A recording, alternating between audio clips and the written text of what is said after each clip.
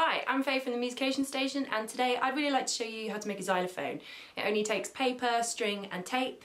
It looks like this, sounds like that. And so I'll start off by showing you how to make these bass tubes and then your musical tubes and how to put it all together. So today you're going to need about 8 sheets of paper, some scissors, some string, some tape, a pencil and a glue stick. Don't worry if you haven't actually got any glue in your glue stick, because we're not using it for glue, we're using it to roll tubes. So let's start by making the base of our xylophone. So all we're going to need is the pencil and 2 sheets of paper. I'm going to use 2 sheets of white paper as my base.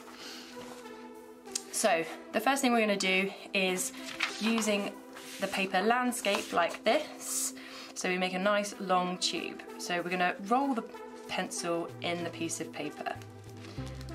Here we go. It doesn't have to be super neat. So we're just going to roll up one tube like that. Pencil should come out, and we're going to tape those up. There we are. So we've got one. Do the next one. So we've got the exact same, just 2 rolls of paper. And there we go, we've got our base for our xylophone made, so we can put those to one side for now. So for this next part, you're going to need your colourful sheets of paper, or white paper, it doesn't matter, and your glue stick and some tape. So what we're going to do is we're going to start making the tubes for our xylophone. So we're going to do the same again here. We're going to take the long edge of the paper and we're going to roll it around the glue stick.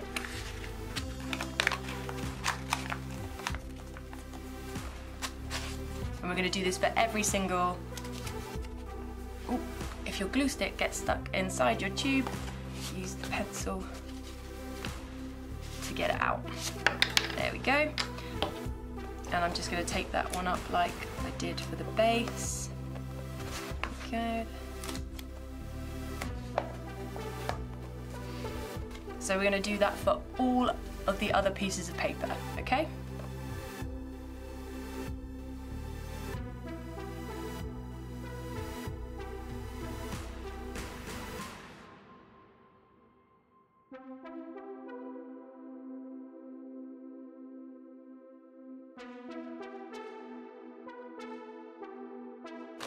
Okay, so now we have got our 6 tubes. What we're going to do is we're going to cut them to size. So like a xylophone would be all different sizes, that's what we're going to do here. So I'm going to start with this as my longest one, and I'm just going to cut a bit off the next one to make it a bit shorter. And again, a little bit shorter.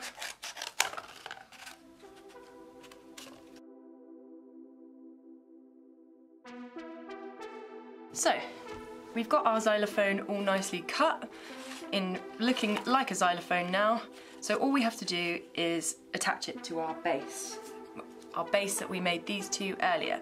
So they are going to sit there like this. To do that, we're going to need some string. So this is the fiddly part.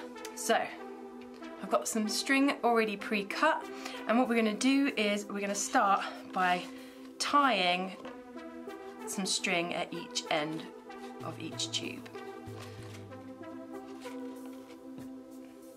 I'm just going to go along, tie a piece to each end.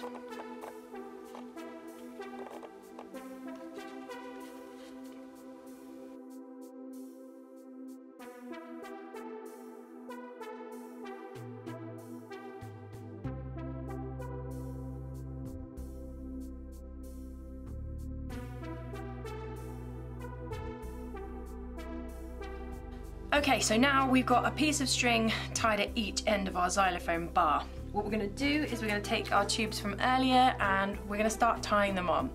This is fiddly again, but hopefully shouldn't take you too long. So I'm going to start at this end here. And the great thing about it being all on string is that you can rearrange it whenever you need to. So if it's not quite in the right place, you can always slide it up and down again. So I'm going to do this whole side and then do the other tube next.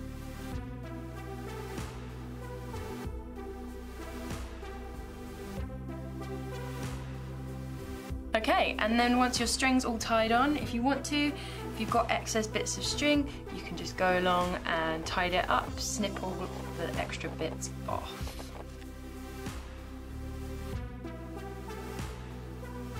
And there you have it, your own homemade xylophone, which you can play with a pen, a pencil, or a stick.